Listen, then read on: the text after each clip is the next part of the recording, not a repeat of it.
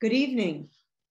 On behalf of the Illinois Holocaust Museum, I'm honored to welcome you to tonight's program, Confronting Anti-AAPI Hate, Building a Foundation for Change. My name is Abby Fishman-Romanek. I'm a vice president of the board of the Holocaust Museum. Our museum is grounded in the history and lessons of the Holocaust that works to share universal lessons of humanity and generate awareness and action against prejudice, bigotry, and injustices worldwide. Thus, this evening's event brings us together at a time where hate crimes against Asian Americans and Pacific Islanders have increased. Thousands of hate crimes against AAPI members were reported in 2020 and 2021, ranging from avoidance to verbal attacks to letter writing campaigns to physical assault and online harassment. However, it's not just in response to the pandemic. The United States has a long and often overlooked history of racism and violence against the AAPI community. We are so honored this evening to partner with the Illinois Jewish Legislative Caucus, the Jewish Judges Association of Illinois, the Asian American Judges Association of Illinois, the Alliance of Illinois Judges, and the Asian American Caucus for a discussion with our esteemed panelists this evening, each one working to combat AAPI racism and hate and to educate us about the history and stories of the community and regularly raise awareness of what individuals, communities, and institutions can do to break the silence and change the national discourse on this growing challenge of anti-Asian racism and xenophobia. These panelists serve as allies in this important work. A quick overview of this evening's run of show. Following what I know will be a thought-provoking, moderated conversation with our panelists, we will also open it up to a Q&A and ask that you please type in questions you may have in the Q&A section of your webinar screen. It is now my honor to introduce this evening's panelists. U.S. Senator Tammy Duckworth, who is joining us this evening as part of a pre-recorded interview, is an Iraq War veteran, Purple Heart recipient, and former Assistant Secretary of the U.S. Department of Veterans Affairs, who was among the first handful of Army women to fly combat missions during Operation Iraqi Freedom. Senator Duckworth served in the reserved forces for 23 years before retiring at the rank of Lieutenant Colonel in 2014. She was elected to the U.S. Senate in 2016 after representing Illinois' 8th Congressional District in the U.S. House of Representatives for 2 terms. This spring, the senator passed the COVID-19 Hate Crimes Act, which aims to make the reporting of hate crimes more accessible at the local and state levels by boosting public outreach and ensuring reporting resources are available online in multiple languages. Representative Jennifer Gong-Gershowitz is a full-time legislator for the 17th District. She is chairperson for the Immigration and Human Rights Committee and Judiciary Civil Committee. A former litigation attorney at Winston & Strawn, Jennifer is the founding member and co-chair of the Illinois Unaccompanied Children's Task Force and former director of the North Suburban Legal Aid Clinic.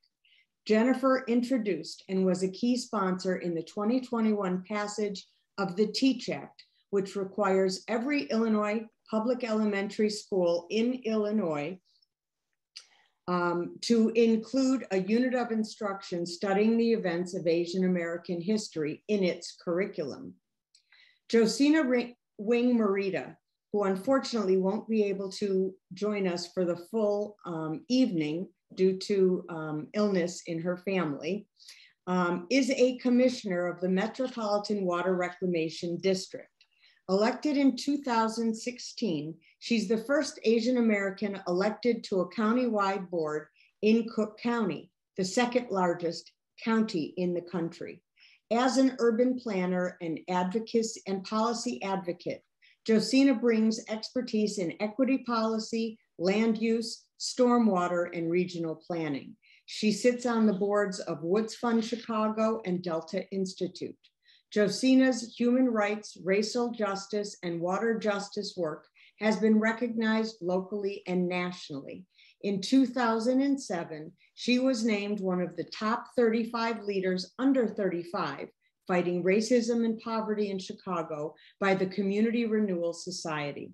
In 2016, she was named one of 50 young Asian American stars in politics by Asian Fortune magazine. Sung Yun Chamorro is Executive Director of National Asian Pacific American Women's Forum. Prior to this role, Sung Yun was the Director of Organizing at Interfaith Worker Justice, leading collaborative work with various partner organizations, unions, and faith communities in the economic justice movement. Sung Yun has also worked in the AAPI community as a community organizer in Chicago, where she organized a Pan-Asian coalition for presidential and mayoral elections, immigration reform, the state budget, and redistricting. Sung Yun is board member of Hana Center, a Korean American immigrant rights organization. Esther Herr is our moderator. She is an education consultant with 26 years of experience in facilitation, training, program management, and strategic planning. Her content areas of expertise include Asian American history and racial identity, Holocaust education, and diversity, equity, and inclusion. Previously, Esther was the Director of Training and Curriculum Department in the National Education Division of the ADL. She has authored a number of curriculum lessons, journal articles, and blog posts, and has traveled all over the country and internationally to train others on the delivery and practice of diversity, inclusion, and equity programs and principles. Esther is board president of Can Win, a nonprofit organization dedicated to eradicating gender-based violence in the Asian American immigrant community. Thank you for being with us tonight. And with that, I will turn it over to Esther Herr. Thank you, Judge Romanek. Thank you, everyone, for coming. I want to say a great thank you to 3 amazing Asian American women who are here today to talk about what is so important, what is in the forefront of many Asian Americans' minds right now, which is the persistence of anti-Asian hate.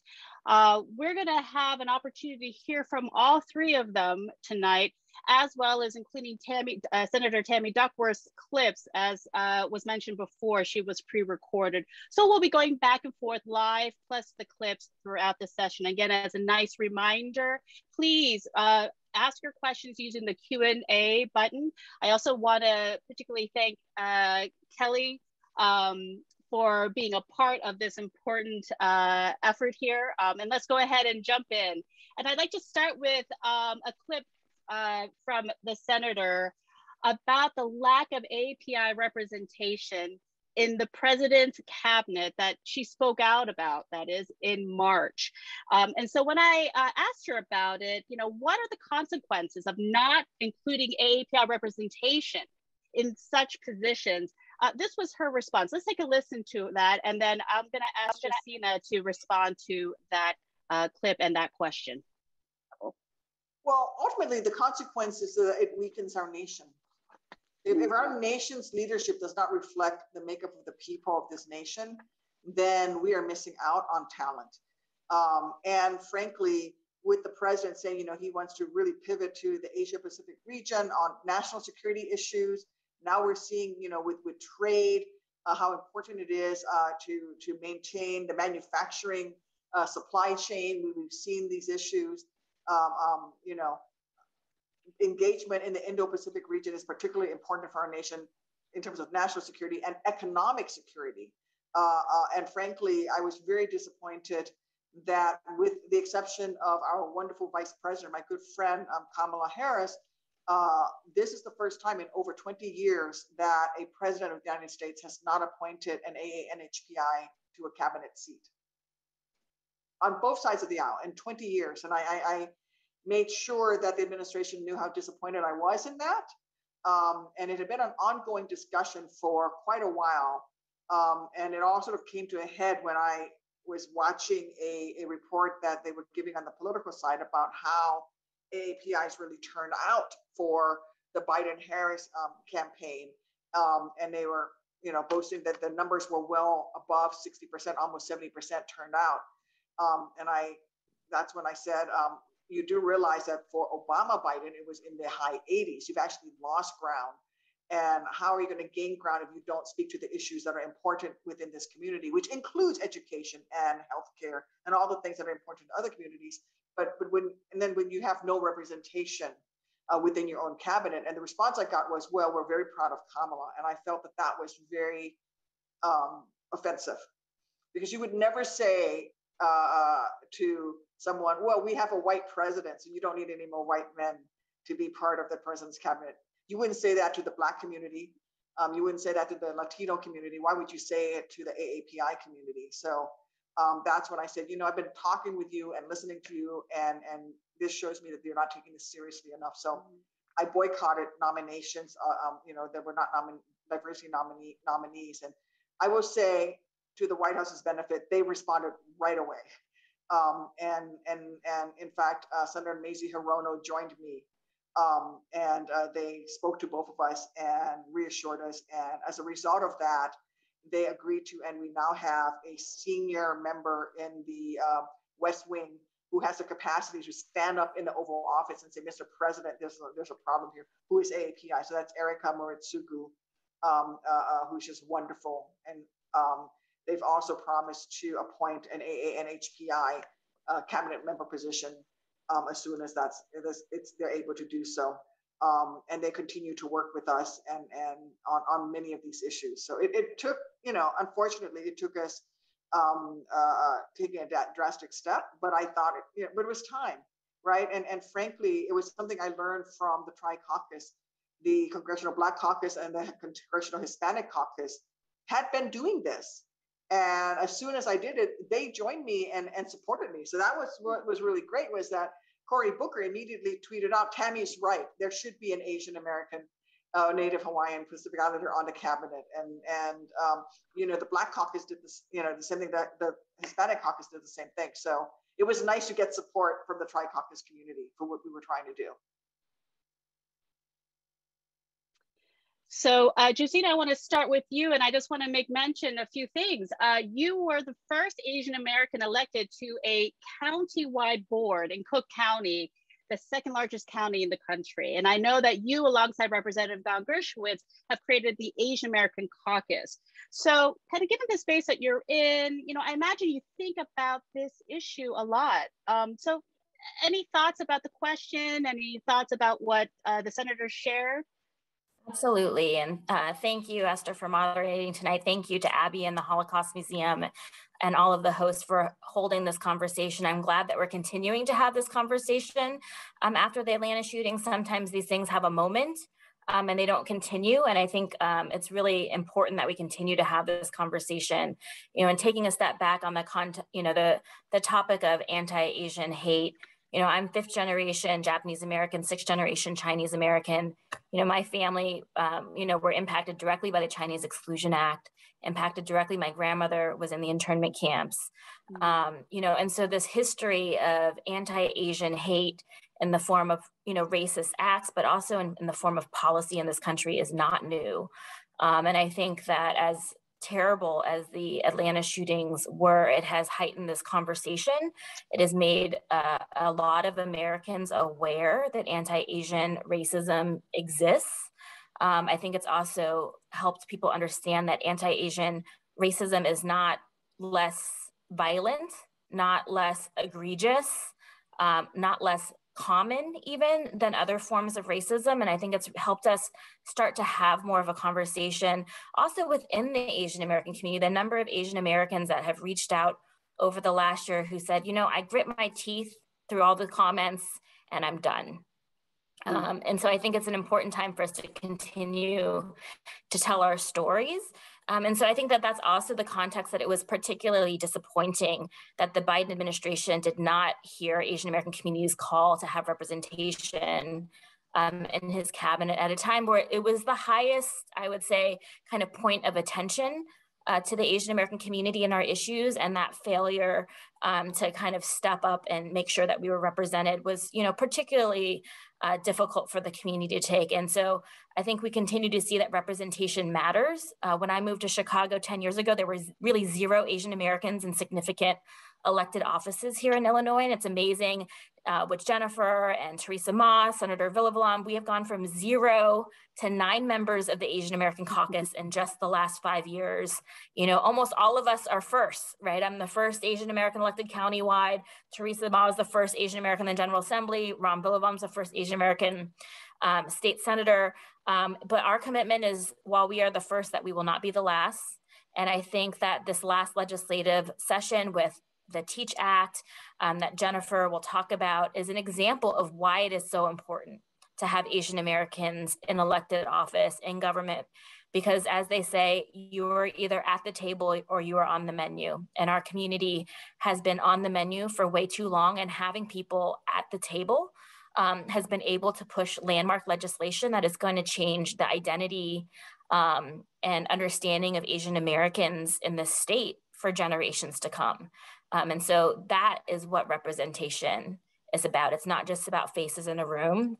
It's about voices at the table and about being able to respond to things like hate incidents, but also all of the pressing day-to-day issues that Asian Americans face, and for them to see somebody who looks like them, but also hear somebody speak on behalf of them and find solutions and really use the tools of government to make their lives better. And so it's really an exciting time for us in Illinois, as much as we continue to struggle for political representation. It's an exciting time here, and to be the first state in the nation to require Asian American history. We can't thank Representative Gong-Gershowitz and Senator Villavelon and all of those who helped make that happen. And it really makes us proud as Asian Americans in Illinois. Well, thank you for that, Justina. And we will talk about the TEACH Act a little later on in the session, but I want to stay with political representation, in places of decision-making is happening. Representative Gong-Gershowitz, can you say a little bit more about what Justina was talking about?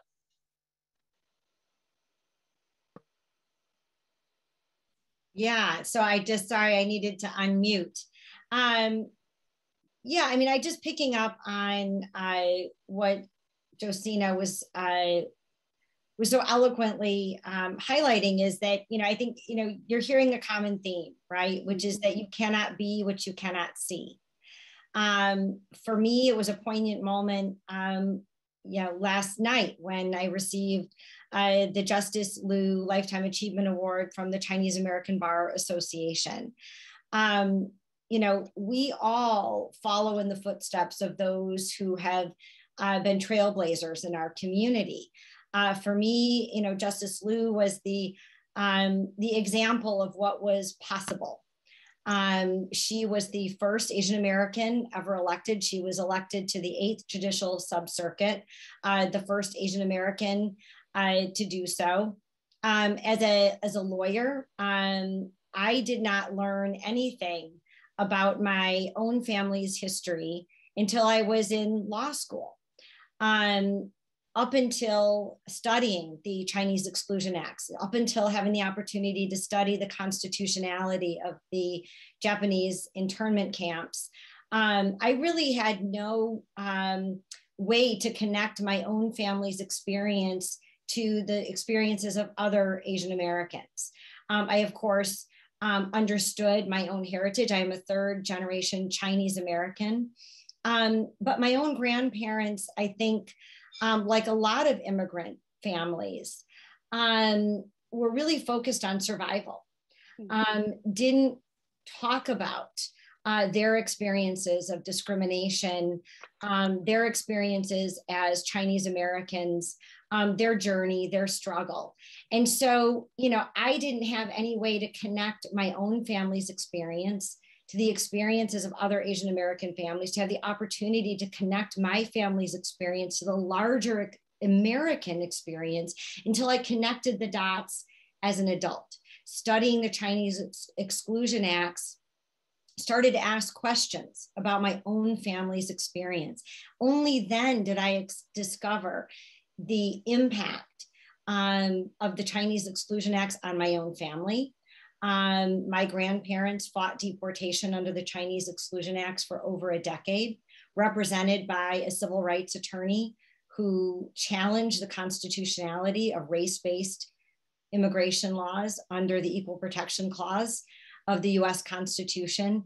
And it was at that moment as a law student that I understood not only the impact that these race-based laws had had on my own family, but I understood that I had the tools at my disposal as an attorney to create change, to challenge the status quo, and to utilize the tools at my disposal to make a difference in the lives of others.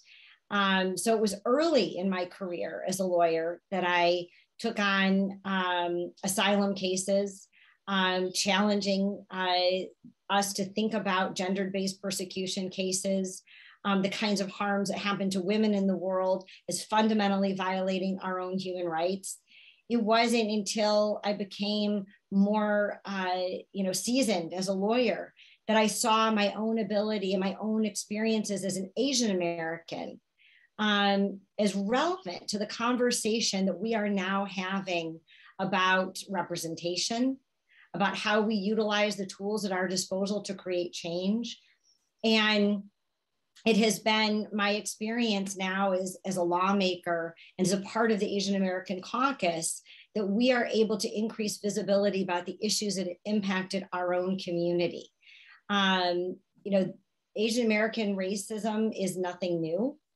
Our experience in this country has been a long history of violence and exclusion, exacerbated by moments like the last year where we have been scapegoated for the pandemic. But it has been recent in my life that I have been able to engage in conversations with other elected officials, other leaders in our community, and have the opportunity to voice our own experiences and connect those experiences to the conversation that is happening throughout our country today, and be part of that conversation in a meaningful way that has given our community a voice. And that has been a sea change, one that happens when you have representatives from the community. Going back to what Senator Duckworth was talking about, having an opportunity to have a platform to be a voice for our community, that has been incredibly powerful for me. And it's been, I think, a unique opportunity, one that is gaining momentum, but one that is relatively new, I think, in some ways. Thank you for that, Representative Gong-Gershowitz. Sang-Young, I want to pull you in the conversation because you're going to be speaking from a different context, which is around advocacy and your work advocating for Asian American women. Can you say a little bit more about why representation in these decision-making circles are important? How does it impact the work that you do with the movement?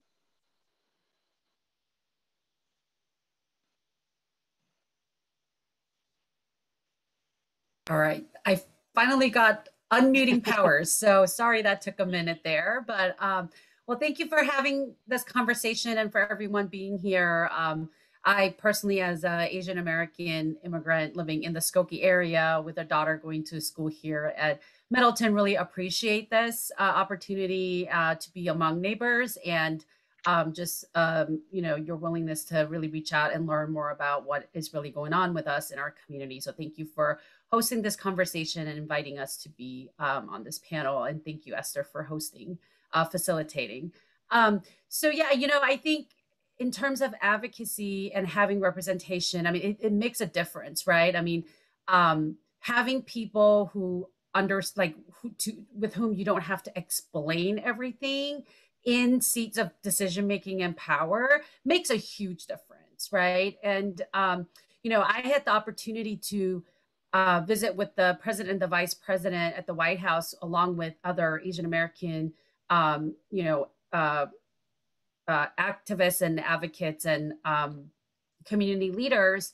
And I really actually spent my time thanking the vice president for speaking up and saying what she said right after the Atlanta shooting, right? That it was so powerful to have a woman of color say, you know, that we, you know, everyone deserves to live in safety, right? Like everyone deserves to go to work in safety and not worry about being killed, right? There's a whole different level of empathy and understanding when it's coming from somebody that you know probably have experienced racism and sexism in their lifetime, in their life, right?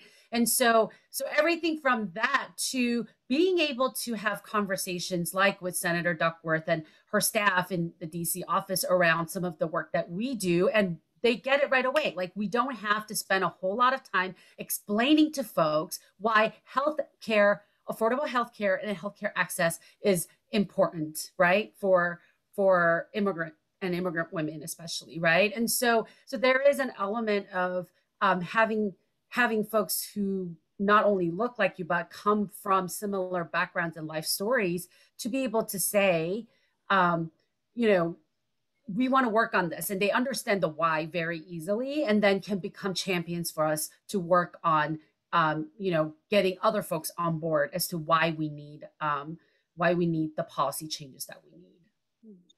Thank you for that. And you know, you were bringing up the murders of 6 Asian American women in Atlanta earlier this spring, and this brings me to the next part of our conversation, which is the recent passage of the Hate Crimes Act in May this year. I asked Senator Tammy Duckworth about that, and here are some of her thoughts on that.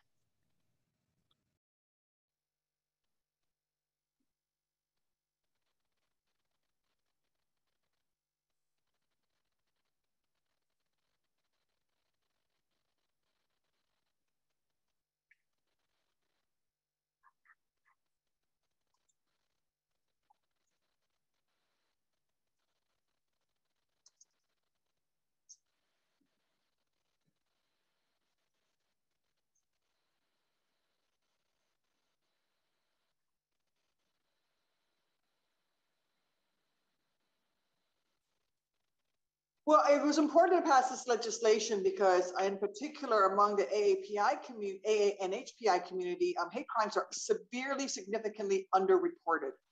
They're underreported by the community itself, and they are not recognized by law enforcement. Also, oftentimes law enforcement will not see something as being a hate crime, and that's a real issue. And so we wanted to pass this legislation because, you know, the FBI's annual review of hate crimes confirmed what we saw anecdotally, which is there's been a rise in hate crimes to some of the highest levels in over a decade in 2020. But we also know there was a significant rise among those hate crimes were against Asian Americans, and in particular, Asian women. 2/3 of the hate crimes that were reported in 2020 against AAPIs were actually against women, and in particular, older Asian women. And so I wanted to make sure that a couple of things happened. One, that we got an accurate tally of the hate crimes, because I do think it's underreported. And when it's underreported, what happens within a law enforcement community, they say, well, it's really not happening.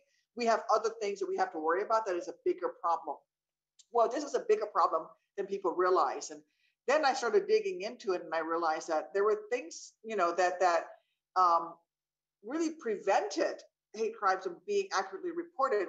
For example, if somebody was a victim of crime, say a Korean corner grocery store was targeted and is robbed and vandalized, if the person doesn't write racist language on the wall and graffiti or say racist things as they leave, it doesn't get reported. It's just reported as a robbery. And yet they were targeted because they were Asian American. Those types of crimes will now be classified as hate crimes.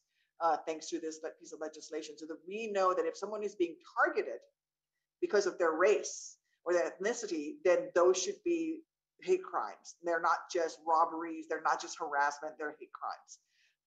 We also know that the AA and HPI community has really endured significant just devastation this past year, and within the No Hate Act, which is part of the COVID-19 hate crime bill, was a historic step, which is to provide the federal resources to incentivize states to establish online reporting of hate crimes, to make it easier to report. Because a lot of folks within minority communities, they just don't know where to go, or they may be undocumented. They don't want to go into a police station to report a hate crime. But if you made it online, it makes it a little bit easier for people to be able to do that.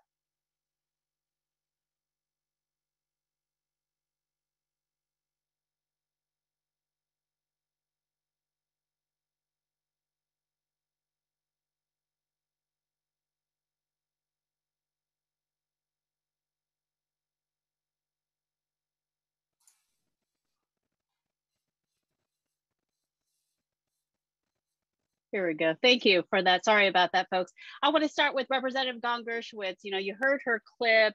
I'm sure you're familiar with, what this Hate Crimes Act can do for us in Illinois. Can you say a little bit more about maybe what the state of affairs is with regard to hate crimes, specifically targeting Asian Americans, and what you think the act can do to help the community? Yeah, so, well, first of all, I mean, just having the opportunity to have this conversation is something that is new. And I think, is a direct result of increased awareness, which is, frankly, I think my experience, as a Asian American woman, throughout my life has been one of invisibility. Asian Americans are often just simply left out of the conversation on race, left out of the conversation, when you have reports of hate crimes, Asian Americans, I think, frankly, are often underreported. This is, not surprising to those of us in the Asian American community who know, from our own family's experience, that there is often a tendency not to want to be seen, because our history has been one where visibility often results in discrimination. And so silence is a coping mechanism. Silence is a survival mechanism. It's something that, I know because I hear it in the community, that it's only after somebody else comes forward that you hear somebody else say, well, that happened to me. We recently had an incident of an anti-Asian provocation in my community. And it was only after conversations were initiated really from young people, from the next generation, where I heard others come forward and say, at the start of the pandemic, a woman said, I was at the grocery store and teenagers threw eggs at me, but I didn't report it. And, it's heartbreaking, but at the same time, encouraging to me that because we are now seeing things like the Hate Crimes Act being passed in Congress, we're hearing people starting to come forward. My hope is that we will create some muscle memory around having these conversations, around the necessity to report hate crimes in our communities so that we can have a more accurate accounting of what's really happening in our communities. So for me, initiatives like the Hate Crimes Act being passed by Congress, like organizations that have started to become more prominent, like Stop AAPI Hate, that we will see more accurate statistics, more accurate reporting of hate crimes in the AAPI community. And then we can take action. One of the things that is incredibly difficult as a policymaker is to it's very difficult to draft policy around anecdotal evidence, right? One of the things that I've been focusing on is trying to disaggregate data in the Asian American community. Because while it is incredibly important and necessary and powerful to galvanize around a political identity, Asian American, when it comes to policy making around issues involving poverty and healthcare, it is important to disaggregate data. Because while Asian Americans, as an aggregate, might have poverty rates, for example, similar to the national average, when you disaggregate that data, you find some surprising statistics. Like, for example, the poverty rate among Americans is close to 40%, much higher than the national average of 12%. And you might miss the opportunity to direct resources to communities that need it if you aren't looking behind the widely held assumptions about Asian Americans, mm-hmm. and actually look at the data. And I hope we can talk a little bit about the model minority myth, where that comes from, how that operates to silence communities, mm-hmm. And prevent not only the reporting of hate crimes, but also prevents resources going to the Asian American community where they're needed. Mm-hmm. Thank you for that. Sung-Young, I want to ask you to enter in the conversation specifically using that gender lens. When Representative Gong-Gershowitz talks about disaggregated data, I know that you came out with a report with Stop AAPI Hate saying that of all the different hate incidences that have been reported, self-reported, 2.2 times more women and girls reported over men. So that really speaks to a important dimension to the conversation. But before I let you respond, Tammy, Senator Duckworth had a few more words about that point, and I'd like to play that clip, and then I'll let you respond and share. Well, within the community, women have been particular targets of criminal activity because, in particular, AA and HPI women are seen as subservient, meeker, much less willing to stand up and fight. And so that has always been the stereotype. It's not true. I mean, I tell people, you're married to an Asian woman, they're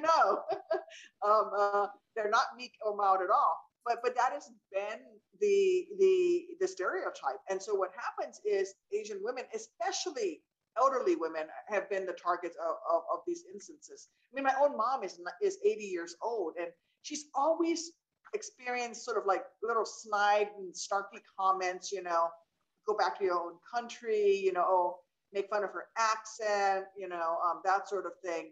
But she started to, she came home one day, she'd gone to the grocery store to buy fruit for my daughter's school lunch. She wants to make sure her granddaughter gets a piece of fruit in her school lunch, and she's trying to buy some grapes, and she's at the grocery store, and a store employee kept shoving her out of the way as they were arranging the fruit, and my mom would walk over and finally the employee just says, you're in my way, get out of my way.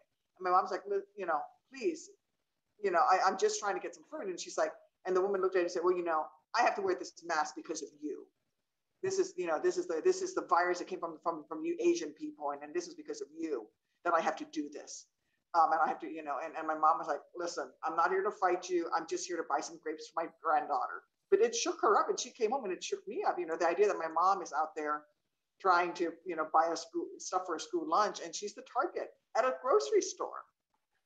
You wouldn't, and so these attacks can happen anywhere, and it is particularly scary for the community. I know lots of folks who are not letting their elderly relatives go out by themselves or at all during this time period, and that's not acceptable either. Mm-hmm. Again, some thoughts on that. Yeah. So we did release a joint report with Stop AAPI Hate, using their data, and actually NAPOF conducted a national polling at the beginning of this year of Asian American. It was the largest poll of Asian American Pacific Islander women who had voted in a general election, right? So it was a national poll, and what was really astounding about that was that over 90% of the respondents said that they have experienced some sort of racial experience in the last 18 months. Of that 90%, 70% said they have experienced a racial incident in public in the last 18 months, right? So what's being reported is, again, a very small representation, right? And I would venture to guess, if we were to do a polling of Asian Americans, that actually the ratio of women being impacted more than men would actually be much bigger, right? Because these are smaller samples.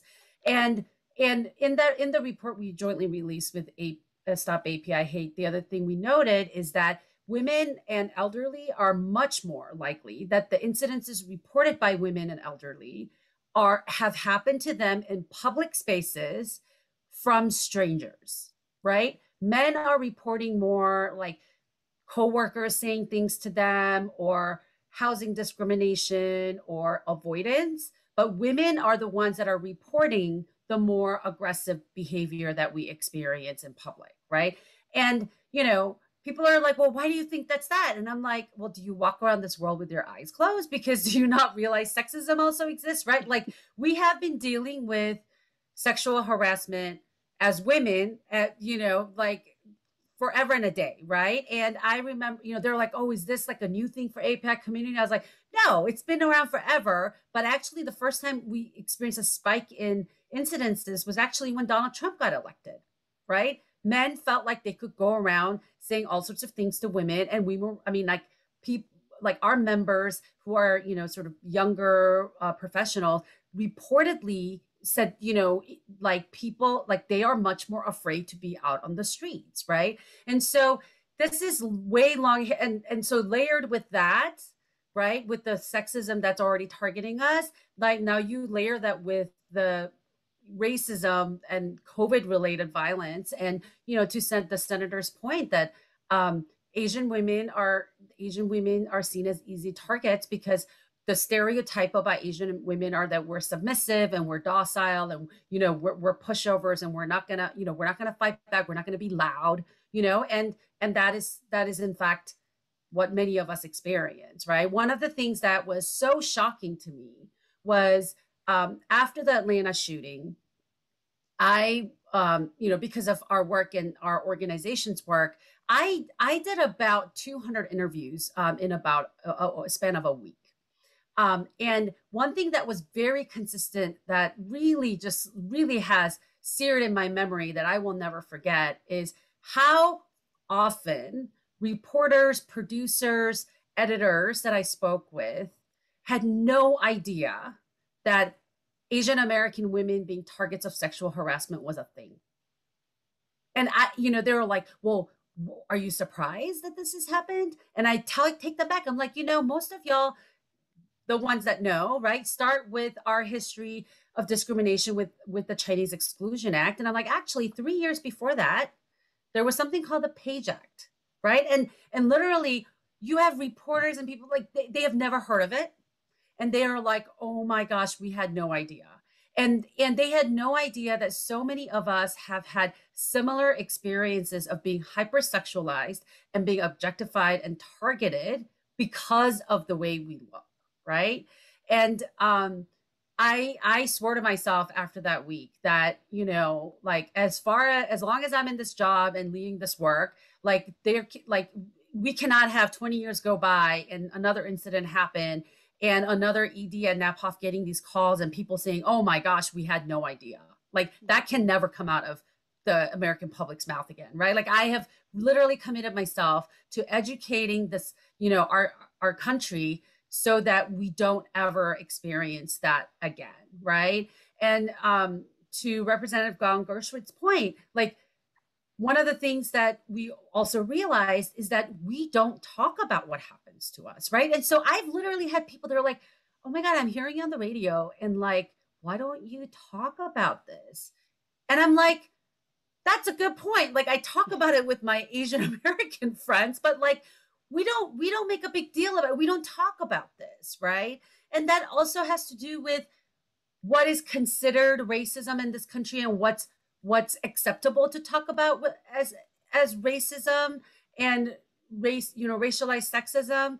And often Asian Americans are asked to take the back seat because the racism we experience is not real racism, right? I mean, I've heard the gamut. We're like, you're not really people of color. You don't really experience racism. Look at you, like you're like white people, like all sorts of things, right? That how many of us have heard growing up or, have heard in even recently that really undercut and dismiss, the seriousness of what happens in our community. And I think, while the Hate Crimes Act is really important, what I want to emphasize is, we need to normalize conversations around any acts of discrimination and intolerance, because it might not rise to the level of crime, but that's still not okay, right? So I have a friend who has a daughter, Chinese American family, who has a daughter in CPS, and a couple of kids in her class at lunchtime started making fun of her, saying, "Oh, I heard Chinese people eat cats and you eat rats, and how disgusting," and all this, right? And so my friend reported that to the school, and the school refused to treat it as a racial incident, right? Because the kids didn't use the N-word or some kind of signifier that says that was racist, right? But if we knew our history, right, those propagandas about Chinese people eating rats and Chinese people being weird and dirty, that was propaganda created by the United States government when they were trying to exclude Chinese people, right? And so if this principal and the school knew that history, we wouldn't have to advocate and tell you why that was racism, right? Everyone should know that when you tell an Asian person, ew, you eat rats and you eat cats, that is a racist comment, right? Like, and so I think there's so much more, that goes under the radar because, again, there aren't these racial slurs that people necessarily use that target us, but we know it's targeted at us, right? They would never say that to another white kid or a kid of another, racial background as a taunt, right? And so we have to find ways to really include all of that, right? To how do we capture those things to say and really understand that, like, just because you're saying it's not a racist thing, like the shooter, right? Like the sheriff came out and said, well, he said it wasn't a racist, that he's not a racist, so it wasn't a racial incident. I'm like, well, since when do we let the murderer decide what it was, right? Like, and when I had reporters ask me that question, like, well, do you think this was a racial incident? The shooter says that he wasn't motivated by race. I said, well, that's because the sheriff does not understand racism, right? Like, just because the shooter says it wasn't a racialized incident, it doesn't mean it wasn't. If you look at the system, the way our system works and how Asian American women are hypersexualized and objectified, it is because they were Asian American women, not just women who happen to be Asian American, right? Or Asian Americans who happen to be women. I mean, it was very specifically because they were Asian American women that they were targeted. And that's a reality so many of us live with that completely get invisibilized in the conversations about women's rights, right? It usually centers whiteness or says it's about all women. And when you say it's about all women, you erase why particularly women of color are more vulnerable and in what ways Asian American women are vulnerable, right? And when we say we're only going to talk about Asian American hate, then you again invisibilize how women are more vulnerable, and the ways we need to address solutions need to be women-centered. They have to be gender justice-centered, and that's where we're spending a lot of our time in advocacy with our peer organizations to make sure that whatever we come up with, right, that we center women in the middle of it, right? Does your solution work for women? Because if it doesn't, then it's not a good solution. It's not going to have the result that you're looking for, right? And so I think the word we like to use is intersectionality, to be able to think about both race and gender at the same time. Absolutely. Thank you for that. And, there was a lot of things that you said that speaks to the importance of teaching about our history, which impacts how we perceive ourselves, how we perceive others today, and how that trickles into decisions policies, practices, so on and so forth. So I want to bring actually the senator back into the conversation because she spoke a little bit about the TEACH Act, and I'll let her say a little bit about that, and then I'm going to give Representative Gong-Gershowitz an opportunity to talk more about that as well. I'm trying to teach them to value their identity. My kids look very Caucasian. They're only a quarter Asian, but they don't look it at all. You know, and so I'm trying to teach them to really value their Asianness and how rich that heritage is. I'm trying to teach them to, you know, they're young, so you know, kids really are not racist when they're young, and so trying to really expose them to the world and help them see the dangers of the world, but at the same time, not push them towards seeing differences between people. So I think most parents struggle with that, and it's, you know, but it's scary seeing inherent biases that start to show up because of marketing and television and the like, and so I really have to be very careful in what they're exposed to. I think like most parents, and that's something that I've been sort of thinking about, and what is it that I can do from my role here in the Senate about, you know, how our kids are exposed to messages that are inherently biased and in many ways racist and discriminating. Absolutely. And certainly for the ANHPI community, just the exclusion of ourselves in those spaces, I think, speaks volumes. And so countering that as well, I think, is important too. Right. To the extent of teaching our history, right? In Illinois, we did pass this legislation. Thank you, all of the members of the Illinois House and Senate, for passing the legislation. We're literally whitewashed out of the nation's history unless we force it to be taught.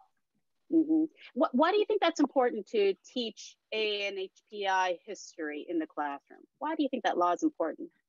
Because in particular with our community, we're seen as the other. My entire military career, I had people asking me, where are you from, really? It's like, Chicago? You know? Well, yeah, but where's your family from? Well, my family's been here since before the revolution.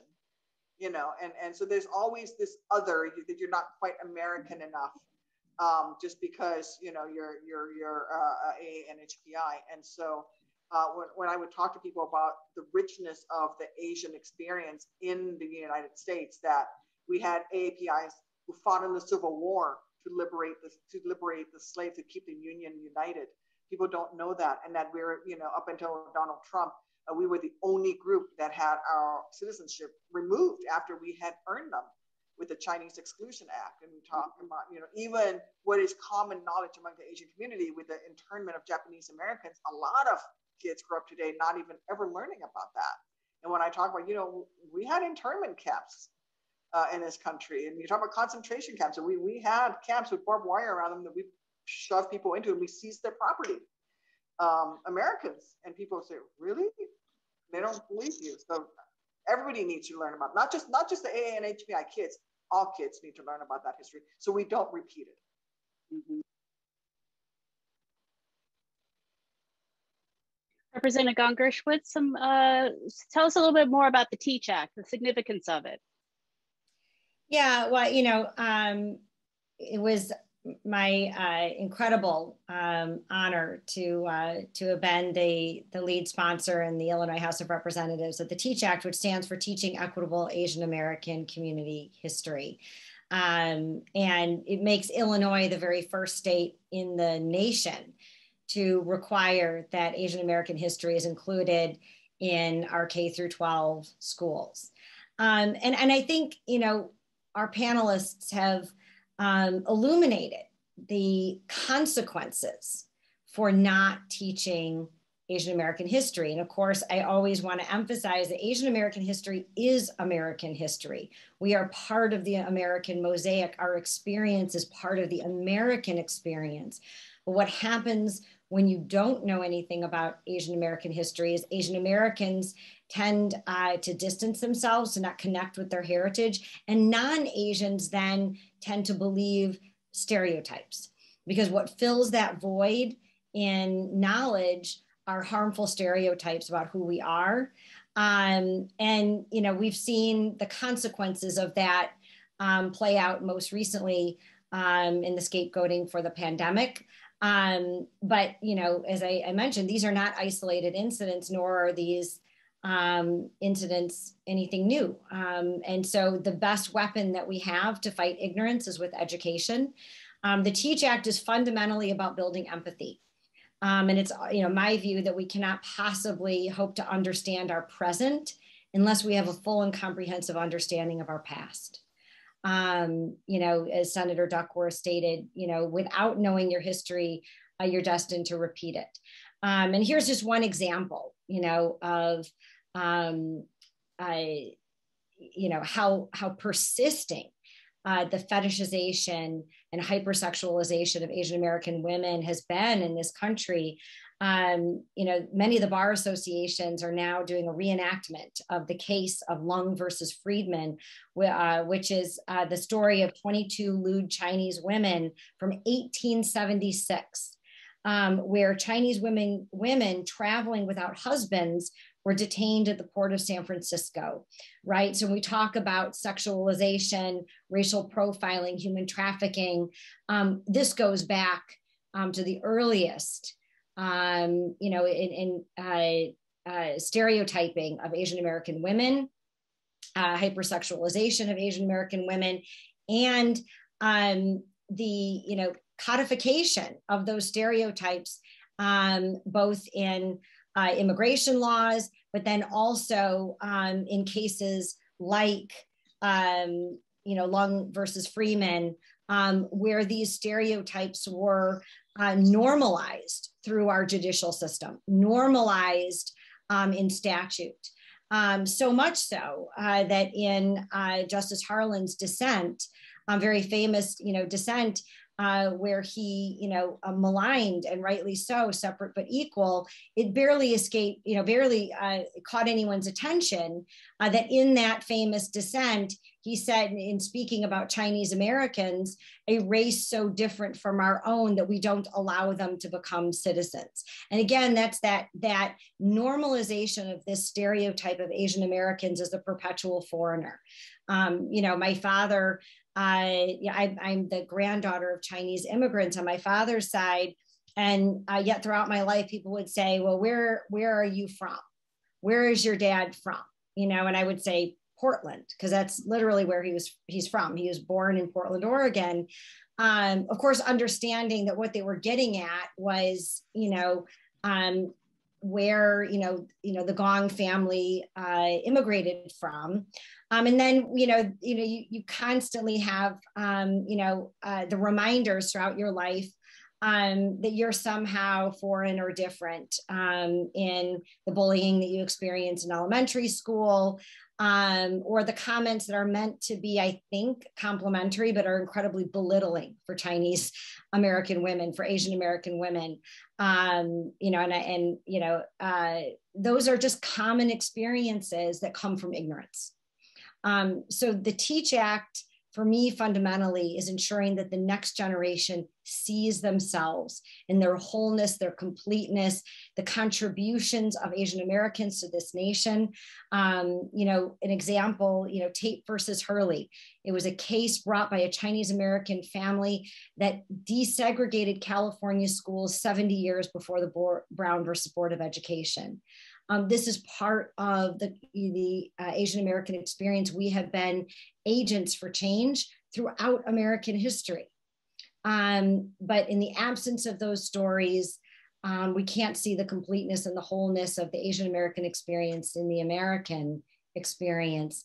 And so for me, the TEACH Act was an incredibly personal piece of legislation, one that I am committed to seeing implemented in the way that we have envisioned it, which is that it is not enough to teach the Chinese Exclusion Acts and Japanese internment.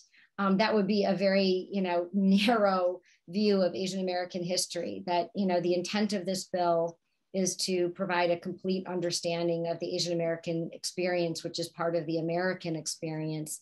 And we'll be working very, very hard to ensure that the bill is implemented the way that we had envisioned, which is inclusive and comprehensive. Thank you for that, Representative Gong-Gershowitz. We are at our end of our time, unfortunately. I wish we had another hour, but I would like to nonetheless close with your voices in the end. And I'll start with Sung-Young. You know, this is where we say, well, now what? What do we do? What do we do with the situation? So from your take on all this, how do we stop anti-Asian bias and violence and hatred? What can we do to make this a better situation? Yeah, I think it's not forgetting, right? We need to, as Representative Gong-Gershowitz said, we need to build muscle memory, that the stories that we're telling, the things that people are constantly like, oh my gosh, I had no idea, hopefully becomes part of the American story that you start talking about and telling when we talk about discrimination, when we talk about race. I mean, the United States is filled with so much ugly in its past. And I think, again, you know, just referring to what everything that was said was, we need to remember so we don't repeat. And I think in our case, it's like people need to learn and learn for, like, they don't even know these things have happened to us, right? Like, they actually need to not only remember, but learn and then remember, because right now people are repeating or demeaning or belittling our experiences, sometimes without even knowing, because they don't realize why it's racist. Like, why is telling you that you're eating a cat a racist thing? Well, that's because this is what the US government perpetuated, right? Like, and so it's really about that. And I think we need to do more of that. And it shouldn't take knowing an Asian American, being married into a family of Asian American, or, you know, having Asian Americans come over to speak to you about these. I really hope that, you know, school districts all across the country, even if there are no, especially if there are no Asian American families in their schools, that they are teaching this history, right? So that we can go anywhere and feel like we are at home in part of our country, instead of having people constantly ask you, well, where are you really from? Or look at you like you don't belong here. Thank you. Representative Gong-Gershowitz.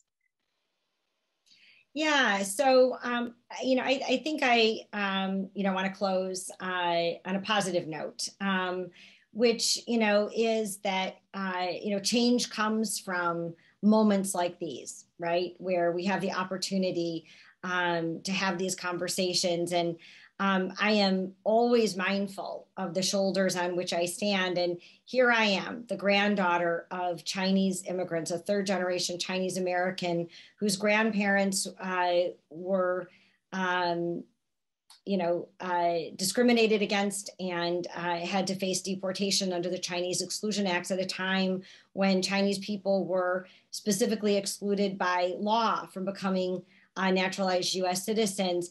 And here I am, the second Asian American ever to serve in the Illinois House of Representatives, which shows the promise of a nation that can learn from its history and grow and evolve and do better. And so, you know, for me, it is about living up to the values that we know represent the best of us, right? And so, you know, I want to thank the Illinois Holocaust Museum and Education Center for giving us this platform and this opportunity to share our experiences and our hope for the future, to be upstanders, to be partners in this, this conversation about how we work together to build a better tomorrow. So thank you for the opportunity. And I hope it's just the start of a much longer collaboration. I agree. I want to thank both of you for your insights and your perspectives. I think it added, you know, new ideas, a richness to the conversation that will happen, you know, over the dinner table tonight. I want to go ahead and turn it to Abby to give a proper close to tonight's events. I want to thank everybody for coming this evening. Representative Gong-Gershowitz, Sung-Young Chamorro, and of course, Esther, her This was an amazing evening. I learned so much, and I can't thank you enough for that. I would also like to thank Senator Laura Fine, Judge Anjana Hansen, and Judge Linda Powell for assisting me in putting this evening together. Thank you to everybody who has joined us this evening. I would also like to ask everybody to please join us at the museum to see Shanghai, the safe haven during the Holocaust, which is still on view through September of 2022, as well as joining us for the opening of Rise Up, Stonewall and the LGBTQ rights movement, which opens on October 17th, 2021 and runs through May 8th of 2022. Please continue to join us in being upstanders, and thank you so very much for being with us this evening.